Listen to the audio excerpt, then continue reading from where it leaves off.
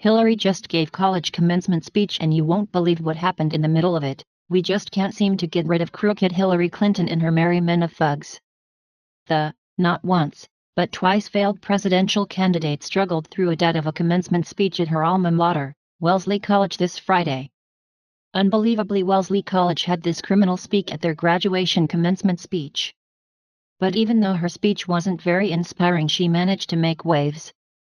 Not by what she said, but by the fact that she had one of her famous coughing fits while giving the speech. Keep in mind she is a professional speaker. Coughing fits aren't what usually happens to a seasoned speaker such as crooked Hillary Clinton. A person who is used to charging enormous amounts of money to Wall Street companies to give a 45-minute speech knows how to avoid fits like this. Crooked Clinton started coughing seconds after she began speaking. The episode got worse to the point that it caused her face to turn red and her eyes to water worse than when she came to the realization that an outsider like Donald Trump had given her the shellacking of her life on the 2016 presidential election night. And no, this coughing fit didn't happen because she was thinking about her past sins. She went on to say we'll blame allergy instead of emotion. Not sure that's even possible since the only emotion this hack has is anger. Of course. After her coughing fit she just couldn't help herself and didn't waste any time in attacking President Donald Trump. On Friday, Hillary Clinton addressed the graduating class at her alma mater, Wellesley College. She used the opportunity to wade into current politics and direct a few jokes at President Trump. When people in power invent their own facts and attack those who question them, it can mark the beginning of the end of a free society, she said. That is not hyperbole. It is what authoritarian regimes throughout history have done. They attempt to control reality. She called Trump's new budget proposal an attack of unimaginable cruelty on the most vulnerable among us, the youngest, the oldest, the poorest, and hard-working people who need a little help to gain or hang on to a decent, middle-class life. Let's call it what it is, it's a con. They don't even try to hide it, she said, referring to the Trump administration. She joked about her 1969 Wellesley class being furious after the election of Richard Nixon, saying the class was angered over a man whose presidency would eventually end in disgrace with his impeachment for obstruction of justice. Nixon actually resigned before the House could vote on his impeachment. She continued, after firing the person running the investigation into him at the Department of Justice, an allusion to Trump's firing of FBI Director James Comey. We got through that tumultuous time. And once again, we began to thrive, she said. Clinton also spoke about fake news and theories perpetuated on social media, joking that some are even denying things we see with our own eyes, like the size of crowds.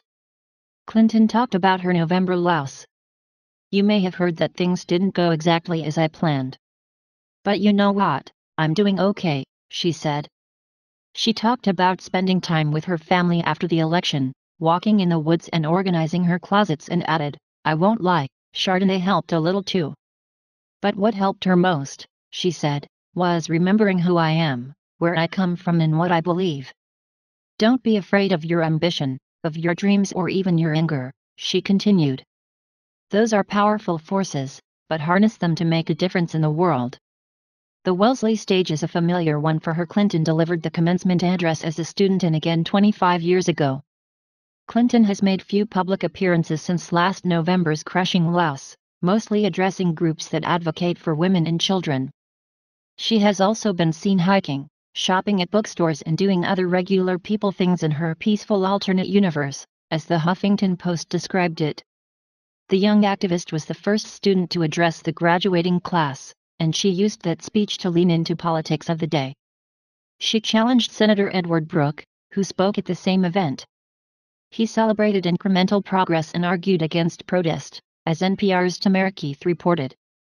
When it was Clinton's turn, she ad-libbed a response to Brooke, declaring that empathy was not enough in politics. Part of the problem with just empathy with professed goals is that empathy doesn't do us anything, she said. We've had lots of empathy, we've had lots of sympathy, but we feel that for too long our leaders have viewed politics as the art of the possible. The challenge now is to practice politics as the art of making what appears to be impossible possible, she continued. Earlier this week, Clinton made similar comments blasting Trump's budget, saying that it, along with efforts to repeal the Affordable Care Act, shows an unimaginable level of cruelty and lack of imagination and disdain for the struggles of millions of Americans. What does crooked Hillary Clinton know about justice or the struggles of Americans? She has done nothing to help anyone other than herself for the past 30 years of her political career. She touts the witch hunt against Richard Nixon while she herself was fired from the investigation team for being an unethical lying piece of political garbage. When you get fired from a position like that in the private arena, you are done for. Your career is over. You are lucky if you can even get a job in the fast food industry. But in politics, things work differently. There you are admired and raised to heroic status. To the point where even though your crimes are crystal clear, people still look at you as some sort of god. Will this nation ever rid itself of the Clinton curse? Will we ever not see that name mentioned anywhere else other than in history books? The Clintons are like herpes for this country. Every time you think they are gone for good, they just pop up again. Please share if you are sick of the Clintons and their corruption. Please do not forget to subscribe and like and comment because we want to hear your voice, and thank you for watching.